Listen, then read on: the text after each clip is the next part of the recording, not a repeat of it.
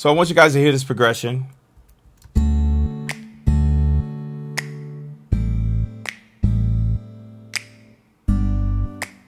Might be a little faster than the original. We should go down here. We go.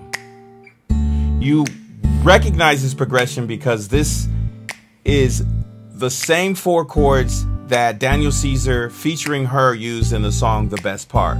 Same exact thing. What I want you to get out of this is what a lot of songwriters complain about with producers is it's the same chords. It needs to change, so I can put a change on it. It needs to be a little different between the verses and the choruses so I can work a little better. A lot of times you won't get that with a producer, especially a producer who turns out a lot of tracks.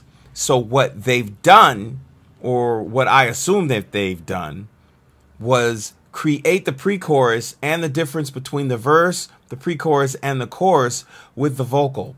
Go and listen to that song.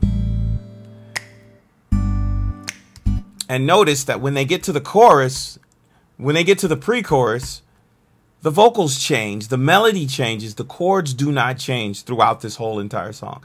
And by the time they get to the chorus, what the producer did was add a pad just to give it a little definition. They could have done a lot more, but the song is simple. Simple is more. So that's what I want you to get out of this.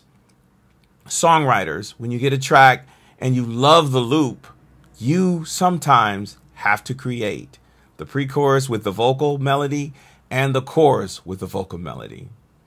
That's better production for today.